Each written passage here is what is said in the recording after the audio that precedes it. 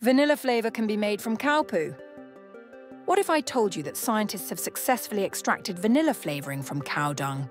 And not only that, they won a very special award for it. Meet Mayu Yamamoto, a Japanese researcher who made a remarkable discovery in 2006. She realised that cow manure could be used to produce vanillin, the chemical compound that gives vanilla its signature scent. Here's how it works. Cow dung is heated and pressurised for about an hour, breaking down the lignin into vanillin, the exact same chemical that makes vanilla smell so lovely.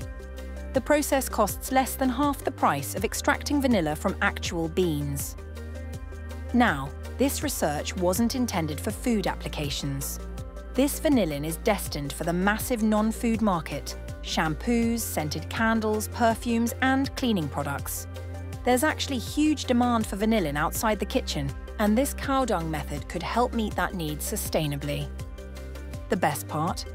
Yamamoto's brilliant recycling solution earned her the 2007 Ig Nobel Prize in Chemistry, an award that celebrates research that first makes people laugh, then makes them think.